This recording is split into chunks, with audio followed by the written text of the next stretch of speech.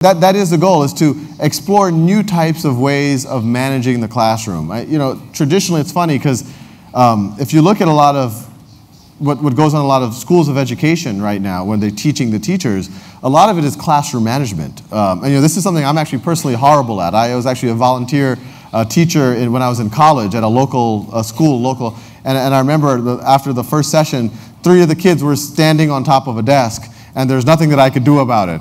I was trying to pull them off. I didn't know what to do, and that's part of what's so challenging about being a teacher. 30 kids, you have to control them. You have to make it a productive environment. There's always 1 or 2 kids who don't want to do what you're telling them to.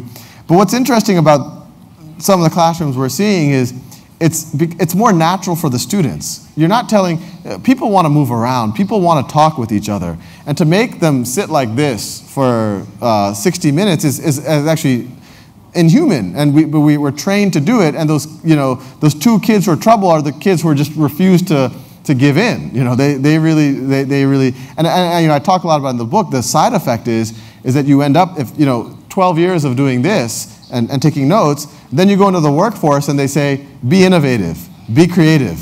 And you're like, tell me, and when you do that, we're seeing kids that you would traditionally think would be problems.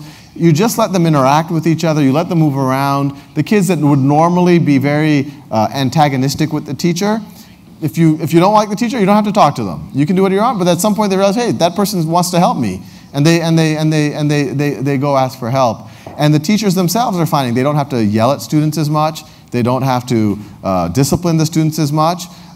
If there is a one-off case where there's an issue with a kid, it doesn't hold back 29 other students.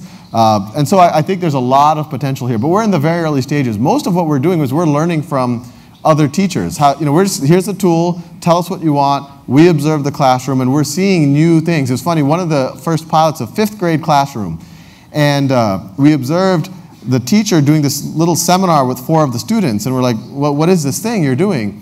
And he's like, these are my teaching assistants. These are 5th graders. Normally college you have graduate students as your teaching assistants. These are 5th graders. And we're like, what do you mean? We're like, well, these kids they were a little bit further ahead, and instead of them racing ahead, I thought it would be really good for them to learn how to communicate, learn how to empathize with their peers. And it's really powerful because in a lot of classes, sometimes the best math student, sometimes they can be a little arrogant, and because of that, other students don't like them. Sometimes they haven't always developed their emotional skills as much, and so even though they're a very good math student, they have trouble with friendship and whatever else. But now in this model, that kid becomes very popular. The popular kid in the class will ask their help and is thankful that they're helping them. So it actually creates a lot more camaraderie too. So I think there's a lot of potential, but we'll just keep exploring.